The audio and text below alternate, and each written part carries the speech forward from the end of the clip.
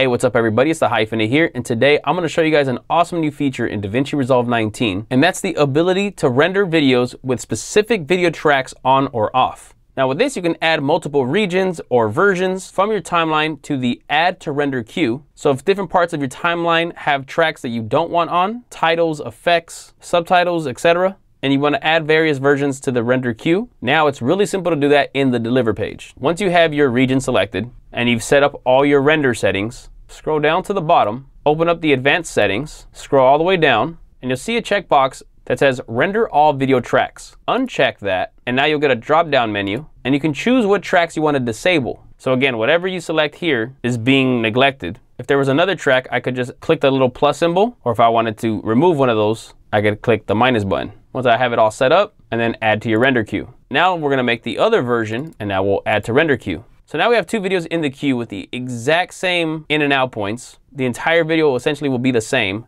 minus the tracks that I excluded. So now I can select both, render all, and now I'll have the two versions without having to go back into the edit page and disabling or enabling tracks. Now, one very important thing, before you start disabling tracks, you want to make sure that all your tracks are enabled in the edit page. Even if you have render all video tracks on here in the deliver page, if it's disabled in the edit page, then it'll stay disabled even if the track is selected to be rendered here in the deliver page. So just make sure all your tracks are available. And if you want a track disabled, just do it here from the deliver page. So there you guys have it. That's how simple it is to render videos with specific video tracks in DaVinci Resolve 19. On this channel, we do have a lot of other DaVinci Resolve tutorials, so make sure to check out our DaVinci Resolve playlist. Please make sure to drop a like on this video, drop a comment below if you have any questions, and please make sure to subscribe. I have a lot more videos coming soon. I'll catch you guys on the next one. Peace.